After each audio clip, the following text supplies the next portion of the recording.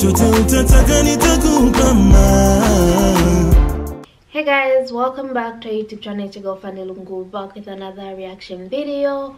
If you're new to this channel, make sure to give this video a thumbs up, share it with your friends, and of course do not forget to subscribe. A big shout out to the person that suggested this. They suggested I react to the unbelievable fact in Hadith about AliBaba and Amazon. So without wasting time, let's get into the video.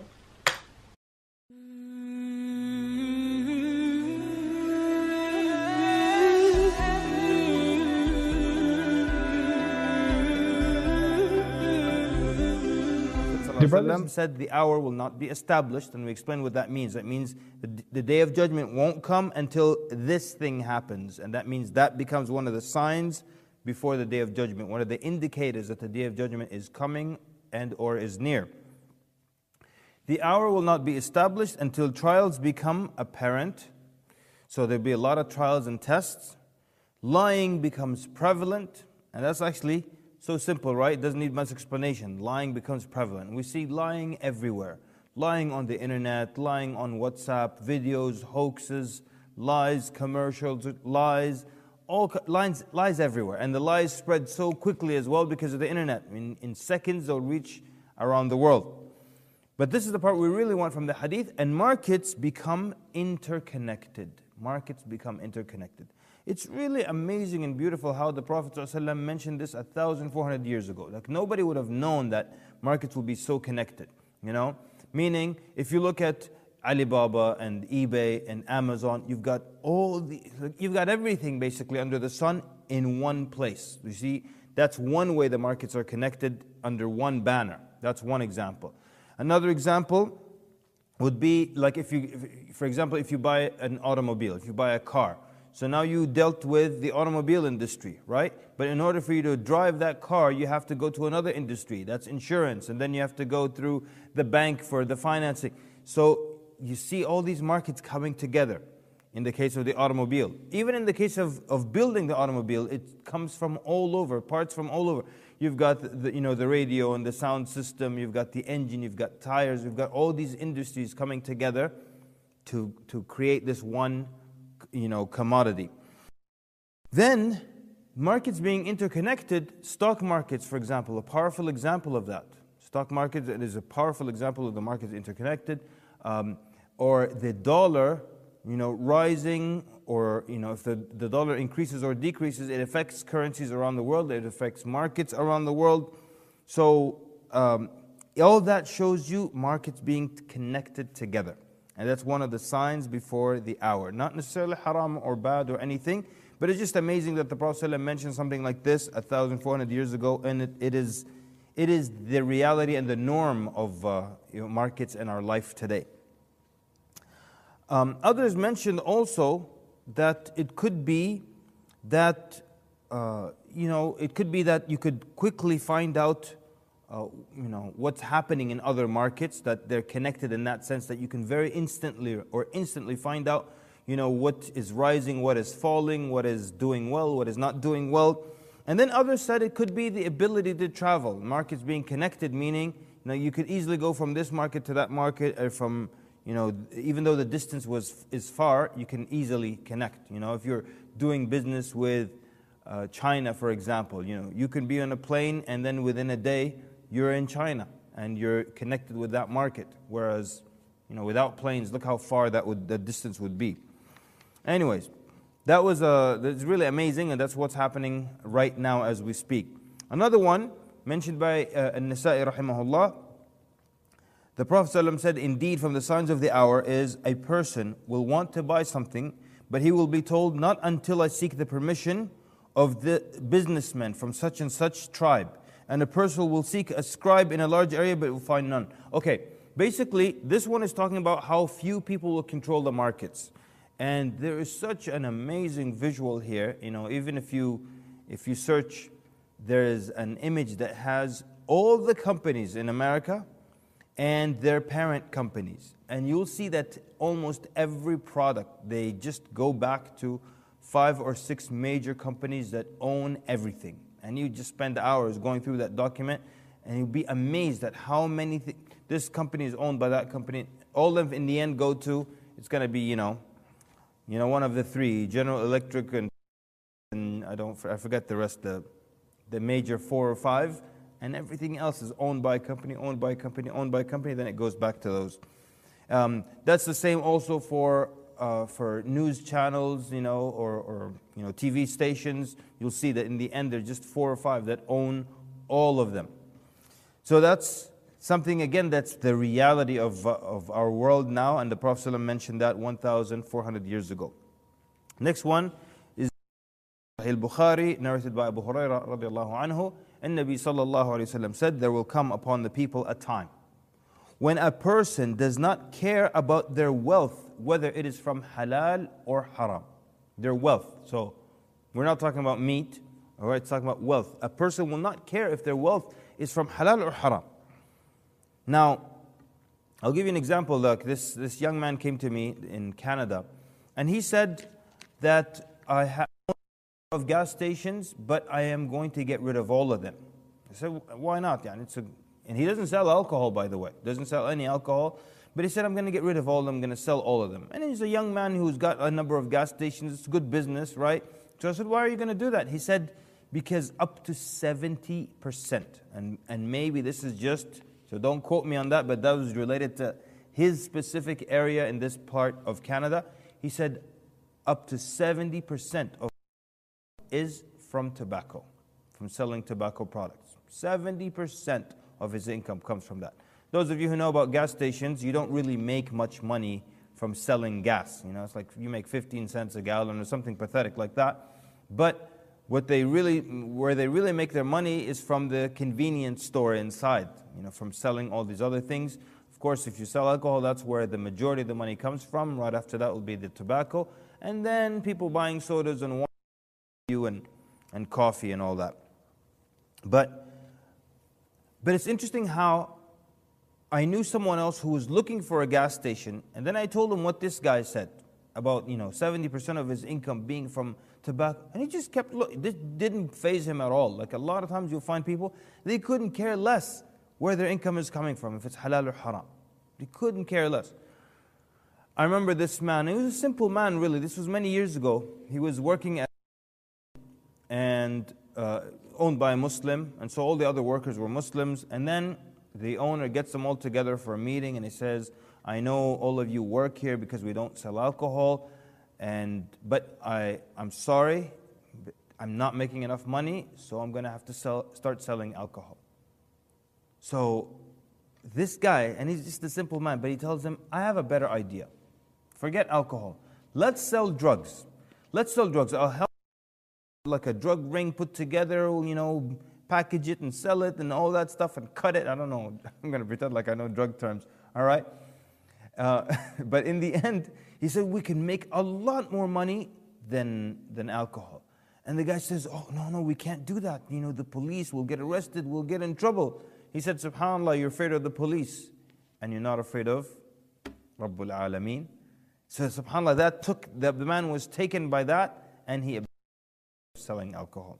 Anyways, but the idea that a lot of people don't care where their income comes from.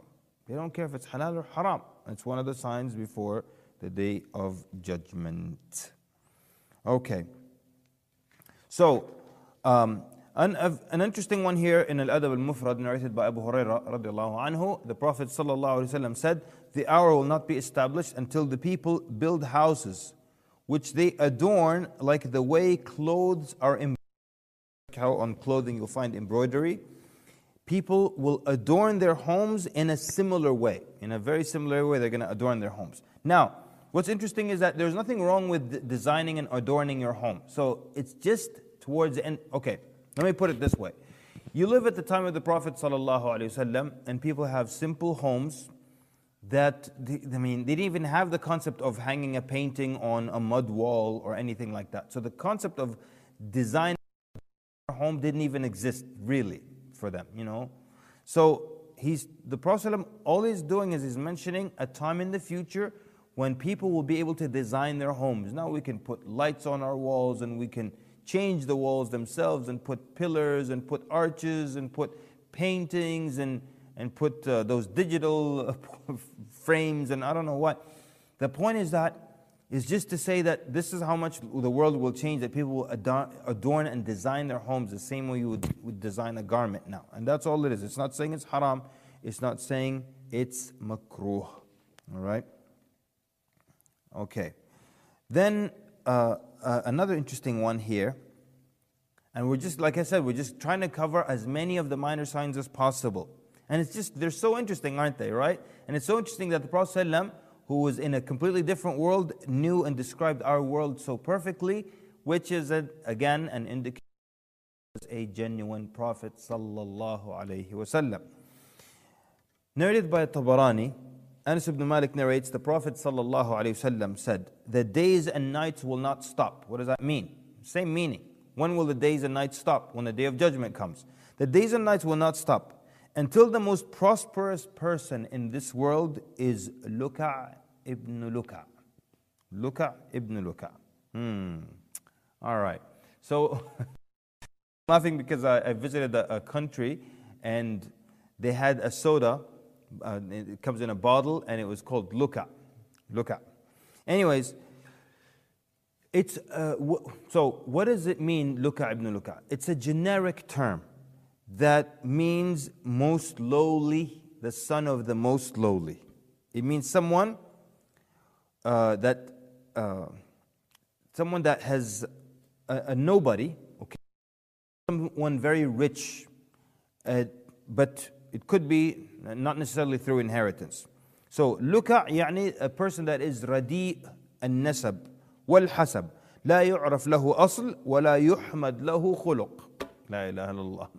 Someone of bad and low lineage, okay, and his origin is not known, nor is any good quality or mannerism known to him. يعني he's not known for having any good quality or good manners or anything of that. So it means these people, they will be in charge of people's affairs and they will control things or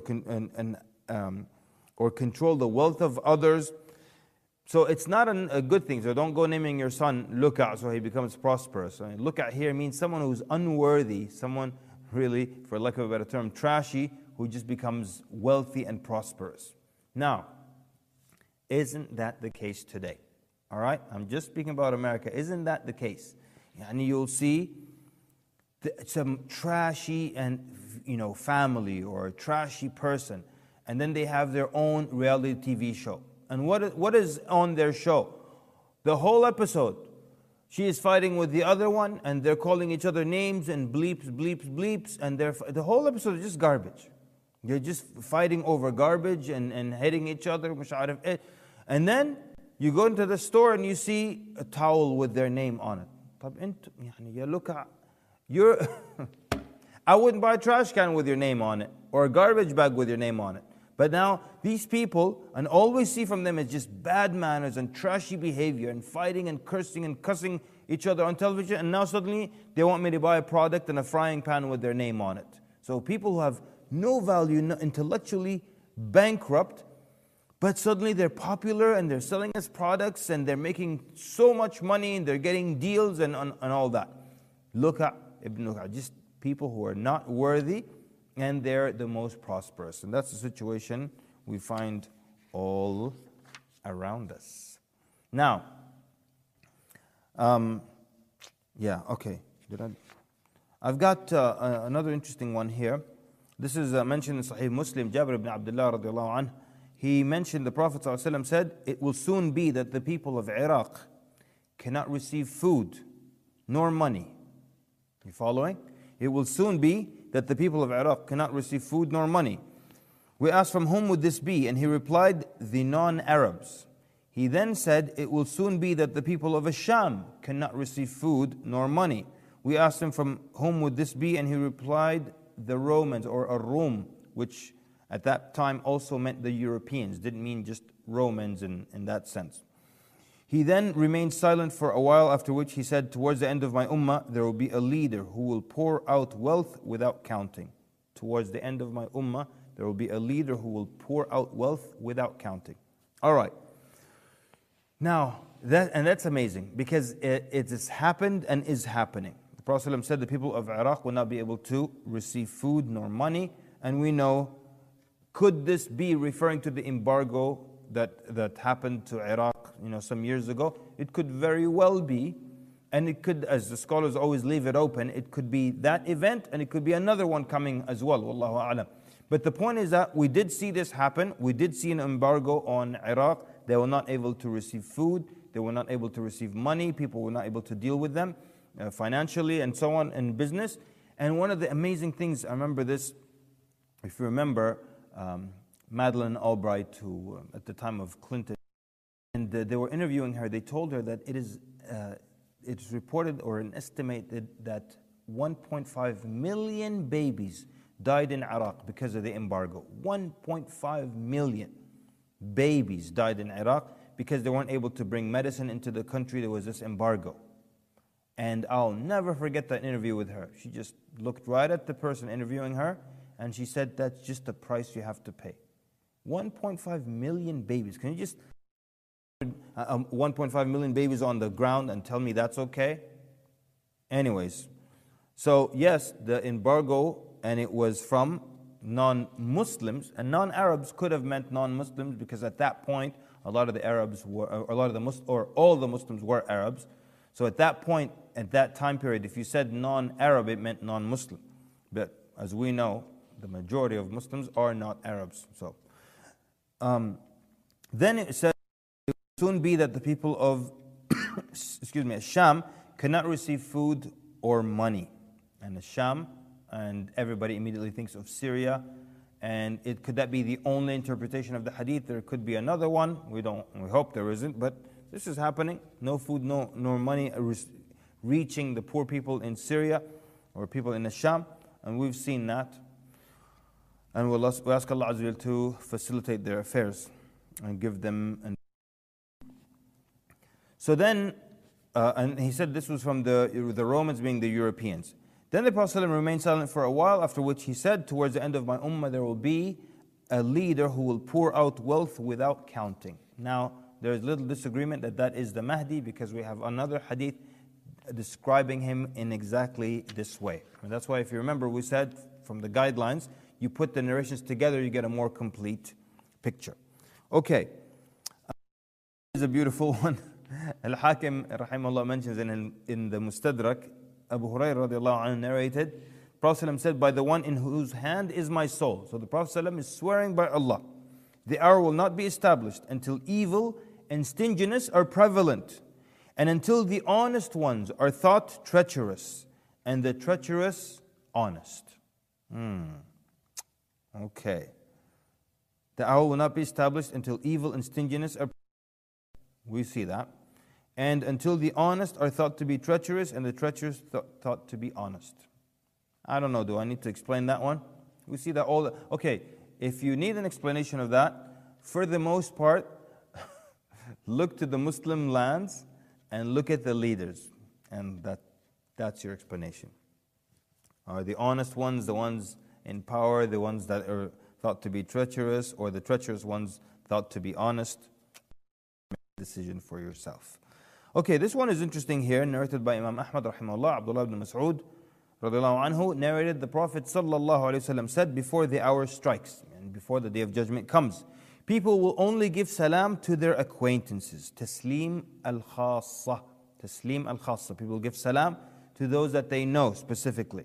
Only specific people. Commerce will be plentiful to the extent that a woman will help her husband in his business. The ties of kinship, people will give false testimony, and truthful testimony will be hidden, and literacy will become widespread. Okay, so let's see. There are a number of things in this hadith. One, people will only give salam to those that they know. And this is so true right now. Right now, if you don't, a lot of times you find people giving salam to those that they know. Sometimes even in the masjid, they'll see, if they don't know someone, then they see someone they know, Assalamu alaikum, kif hal. Now, if you give salam to someone that you don't know, sometimes they'll be like, do I know you? I remember one time, and this is like many years ago, or maybe not that many, but I was like 17 or what have you, sitting in front of the house, and a Muslim walked by. This is overseas. So I said, Assalamu alaikum. He said, wa alaikum salam. He went to the store or something. He came back maybe 20 minutes later, walked by, said, assalamu alaikum. So he came up to me, like, ahlan wa sahlan. Do we know each other? I said, salam. You know? But to him, it was like, okay, you gave me salam 20 minutes ago. Why are you giving me salam again? You must know me, the fact that you're giving me salam. But we said from the signs of the hour. And this began, what's interesting is this began at the time of the companions. One time with the tabi'een, a man came and gave salam to just the companion. And the Prophet ﷺ told them that the Prophet ﷺ said from the signs of the hour, taslim al-khassa, that people only give salam to those that they know. And of course, you can imagine becoming more pronounced towards as time progressed. That was the first one. People only give salam to those that they know. The second one says, commerce will be plentiful to the extent that a woman will help her husband in his business. And I remember there used to be people who used to misunderstand this hadith. They thought that if your wife helps you in your business, that means this is such a bad sign that you love the dunya so much that your wife is now working with you. Okay, there's nothing wrong with your wife working with you and helping you with your business. Because I think we can agree that a woman can go work somewhere, right? She can go work at a company and get a paycheck. It's halal. I hope everyone agrees with that. Now, if she can work at some other man's company, which is better, that or she works at her own husband's company? Which one? So why would it be haram or bad? Yani, it's halal for her to work for some other guy, but for her own husband it's a bad thing? Because, of course, we all know the advantage. If she works at her husband's company, then really, she's the president of the company. True or false, right?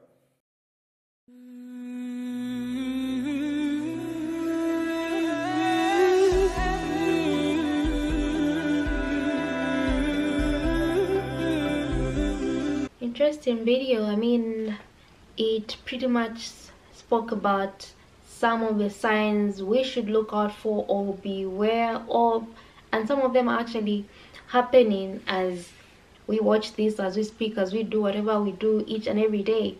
But then, yes, I understand. I was thinking of the example given of the car. Different companies come together to provide different services or objects, and those are put together to make a car. But can the person that suggested this or anyone watching this explain to me how that relates with the two mentioned companies? Are we talking about them in terms of how they offer their services that has been predicted, or what exactly? Let me know what you guys think. If there's something that you guys want me to react to, drop the link in the comment section below and I'll be more than glad to do it. Otherwise, make sure to give this video a thumbs up, share it with your friends, and of course do not forget to subscribe, and I'll see you in my next reaction video.